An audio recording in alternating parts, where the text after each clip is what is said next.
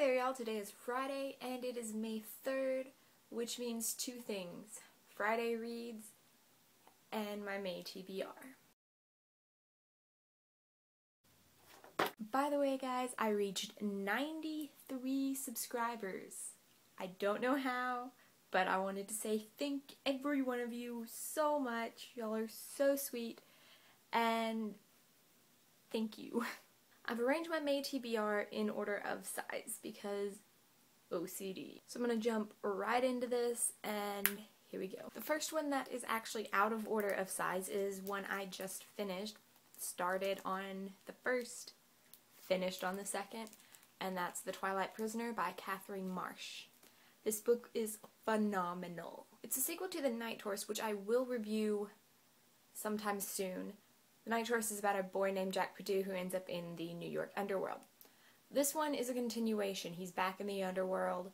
What is going on? So many things, just... yes. Now they're ordered by size. The first one in this order is Soulless by Gail Carriger. This is a book about steampunk, vampires, werewolves, parasols. That's what England is. I don't know too much about it, but I know I love steampunk and paranormal and parasols. So, the next one is Nightshade by Lynn Ewing. This is the 3rd Daughters of the Moon book. This one is about Hermina and things with the Daughters of the Moon. I don't really know a lot about this book specifically, but the series itself, I read the first one and really enjoyed it, so I'm continuing. Next one is Tales of a Female Nomad by Rita Golden Gelman, and the subtitle is Living at Large in the World. It's about a woman who is a nomad. She travels around the world, doesn't have a steady home anywhere, works as she goes, writes as she goes. This book follows her through Mexico, Guatemala, Nicaragua, Israel, the Galapagos, Indonesia, the US, Indonesia again, US and Canada, New Zealand, Thailand. The next one is one that I feel a little shame that I haven't read yet, and that is John Green's Paper Towns. I actually haven't read any John Green because I am sad. Don't feel like I need to give a synopsis of this because it's John Green and everyone has read it, and that is why I'm reading it.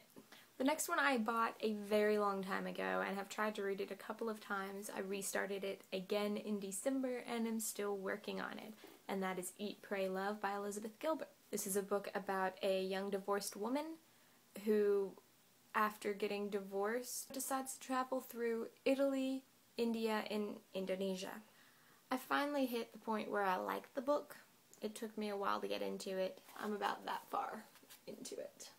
So, this one I am determined to finish this month. If I finish nothing else, I will finish this one. And the last one is Unspoken by Sarah Reese Brennan. This one's about a girl who's been talking to her imaginary friend since she was born.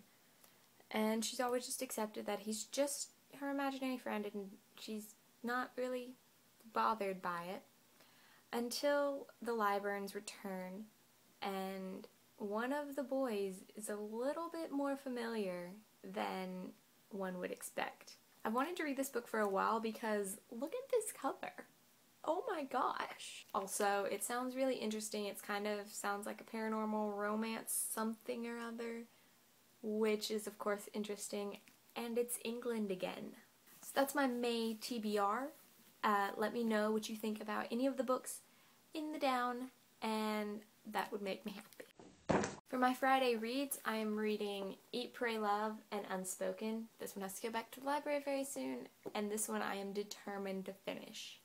And I'm doing a little bit of a readathon with myself this weekend. It's a celebration of finals are done, you're out of school, kick off the summer, yay. If you want to join me, let me know. Do a video response or comments or something.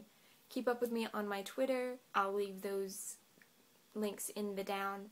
I will be updating as far as my finals readathon goes. I hope you all have a wonderful Friday. Let me know what you'll be reading this month and today in the comments, and I will see you all next time.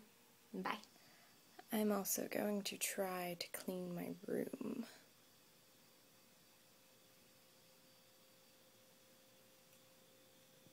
And update my calendar for the first time since March.